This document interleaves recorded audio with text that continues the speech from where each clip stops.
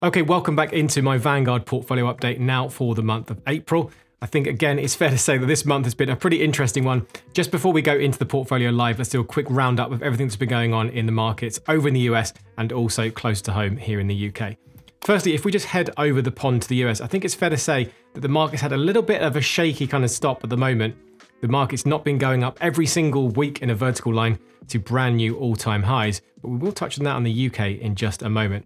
Let me just quickly pop on screen now the S&P 500, which is a good gauge for what's going on in global markets and also in the US markets. You can see it is down 4% for the month, which is pretty poor performance so far, although it's still up on a year-to-date basis, just over 5.6%. Now, funny enough, as I was actually going to record this video yesterday, I was going to have an even more negative sentiment because the market had dropped over 5% and wasn't up quite as much for the year. But it just shows how quickly things can very much change as we head into a new week. And just generally on that point, I wanted to kind of reinforce and remind everyone, again, just how quickly that sentiment can change. How from one minute it's AI boom and everything going to the moon to the next minute people thinking, wow, it's the end of the world and the stock market's going to finish and we're all going to go back down to crazy levels never seen before. And nothing really kind of, enhances that sentiment and kind of improves it by showing that some of the things you see in the media and some of the channels you see here on YouTube, mainly in the US, I have to say, but there's certainly been lots of flames in thumbnails, as you would have seen from those channels. Now, just diving into some of the kind of winners and losers in this space, Supermicro still leads on best performers year to date, if you just have a look here. But it is down almost 30% from those highs. Nvidia having a similar story, making headlines because they lost $200 billion of their market cap in a single day. I mean, that's what happens when you're such a big company and you lose 10% of your market cap. But, those headlines, you don't lose money in kind of a physical way. It's just the value of the company, but it does make good headlines. Now, obviously, that is a 10% drop. It's down 16% for the month, but it's showing itself again that it can rebound just as quickly. This is always going to be an interesting stock now, one with lots of people's eyes on. Where this one goes in the next couple of weeks is going to be very interesting. Now, on to what's happening over the next couple of weeks. We are going to go into earnings season now, and I think this next couple of weeks is going to be really important about what the market does, certainly in the short term. In the long term, I'm not too fussed, to be honest, but definitely in the short term, it's going to be interesting. Big tech, I think there's going to be lots of eyes on those companies to make sure that they're actually going to be delivering on all the promises and all the share price appreciation that's been built in over the past few weeks. And of course, the big one that lots of many retail investors and popular people here on YouTube will be focusing on will be the likes of Tesla, which by the time this video comes out, the earnings will already come out. Lots of people are expecting them to be very poor indeed. How much of that is priced in, I have no idea. It's certainly a very, very controversial stock at the moment. Its performance is almost the worst in the whole S&P 500. They may have regained that bottom spot now, if I just put that up on screen, as you can have a look here. Certainly, it's one I personally worry about in terms of the amount of people who follow it from a retail perspective, who bake in their entire life savings here. I don't think anyone should be going into any individual stock with all of their investments. I think that's an awful, awful, awful decision. And unfortunately, it's pumped by a lot of grifters and a lot of people with bad intentions. But hey, it gets a lot of clicks, it gets a lot of views. Now, just before we talk about the UK market, I will just briefly touch on Bitcoin. It's got an interesting time at the moment. Those Bitcoin nerds out there will know that the Bitcoin has now gone through that halving event. Now, this is the event which happens, which means that the rewards for miners is now chopped in half from what it was before. In theory, this should mean that the supply of Bitcoins going onto the market is reduced in half if everything kind of stays the same. And then the demand, if it remains the same, should then kind of put prices up overall. Much of this, you can argue, is already baked in, but it is interesting to see those price movements. And at the moment, although as much as you might want Bitcoin to be a store of value and kind of treat it that way, it still very much goes along with the rest of the market. If the market's up, Bitcoin's up. If the market's down, Bitcoin's down at the moment. But always interesting to keep a close eye on that one. Now, here in the UK, a similar story, but also some more interesting things to talk about, as often I struggle to talk about many things going on in the UK market because it is quite boring and not much happens. However, UK inflation data, let's talk about that very quickly at the moment. So did come in slightly hotter than expected. It is, improving. So the rate of inflation is going down. Inflation is still going up. It's always an interesting thing we see reported in the news. It's almost portrayed like prices are going down, but so long as the rate of inflation is a positive one, it means prices are more expensive than they were the year before. And unfortunately, because in the last years that we've seen had inflation kind of in the 10% realm, you're seeing a 3.5% rise on top of a 10% rise already, which then compounds over many years and actually means prices are significantly higher for certain things. Obviously, no doubt a lot of you out there will know how much food prices have gone up, for example, energy, etc., all those kind of things. Now, one of the things people are mostly concerned about is how sticky this inflation is going to be and how high we're going to have to keep interest rates for a very long time. Now, the higher we keep those interest rates, that will pass through to not only the mortgage market, personal loans, car loans, anytime you need to get credit. Mortgages especially are going to be one of the worst hit areas if you are going to have to remortgage in the next couple of years, which I believe is around 1.6 million households over the next year or so having to do that. Your interest rates are going to be significantly higher than they were just a couple of years ago, which is going to mean your payment is going to be much, much higher. But also, one thing we don't touch on a huge amount is UK government borrowing costs just to service their debt as they take out more and more debt also goes high as well. So it's a really, really careful balance to strike. But if you just have a look at what's going on in the markets at the moment, there are bets that kind of rate cuts are going to be expected toward the kind of summertime at the moment. They could always come earlier, but around that kind of August, September time is the first expectation from the markets that we are going to see a kind of a 25 basis point cut. But look out for that. But it's going to be very interesting times at the moment, both here in the UK and over in the US. Now, what about the good old FTSE 100, which I normally kind of skip over very quickly and say nothing's much happened. Here we have an interesting story this month. Now, have a look here at the moment. It's up 1.5% at the time of filming. I will put up the latest chart on screen now as I actually edit the video because it could be slightly different. Now, year to date, FTSE 100 is actually up 4%, at least on a price basis. Actually, not all bad considering everything going on. However, the real story is actually kind of buried in the details of why the stock market has gone up. Now, two things. It's had hit a new all-time high of just over 8,000 points, which is really, really interesting. Again, you wouldn't have expected that. That's kind of snuck up on us. But a second thing which we need to have a look at of why this has done that is that the dollar and the pound to dollar exchange rate, the pound has been getting weaker against the dollar. I'll put this up on screen now, as you can see, for the last month. And what this does is actually increases the amount of those international earnings, the value of those international earnings, because lots of them get converted into dollars into pounds. Therefore, when the pound is weaker, you can get more of those international earnings. Now, if you didn't already know, the FTSE 100's international earnings are around that kind of 70%-ish at the moment. Could be a few percent swung either side at the moment.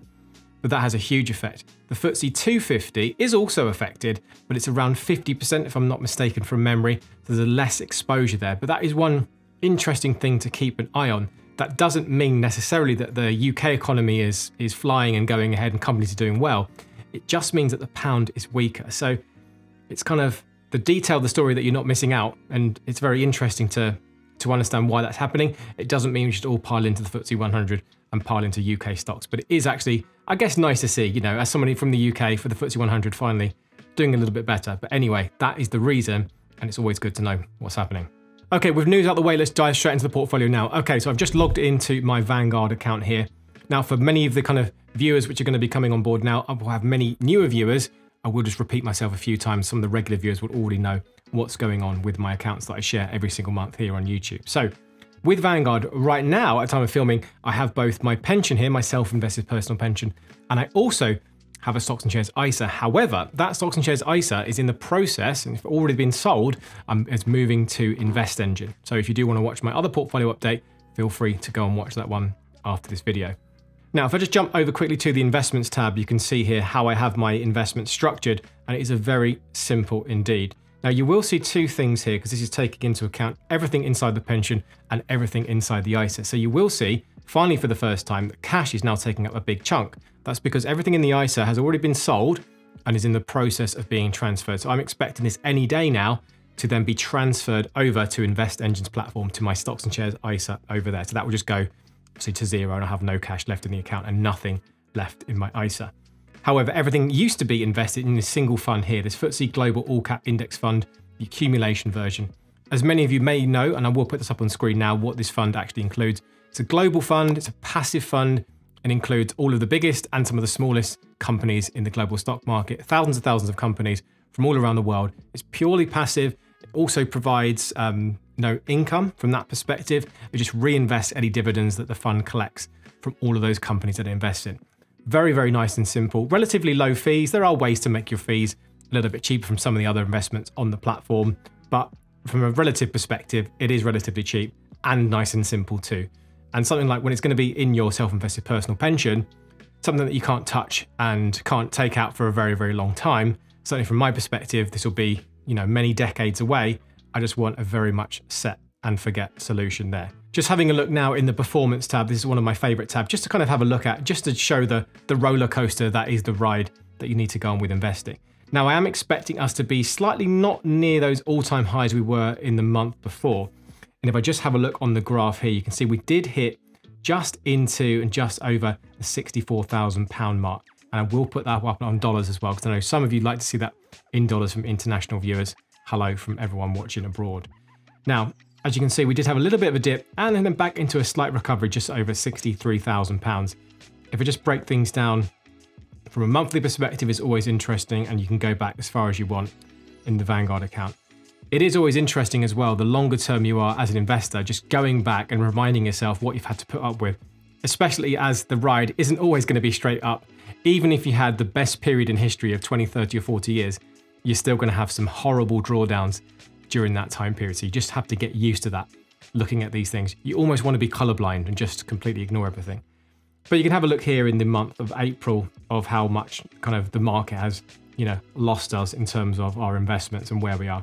But cumulative returns here still well into the green when I transferred all of my pensions into this account. Now, as we're in a new financial year now, since the 6th of April, also always one thing worth mentioning is I remember I did do a guide of kind of the best stocks and shares ISA platforms, which you can have a watch after this video if you haven't seen before.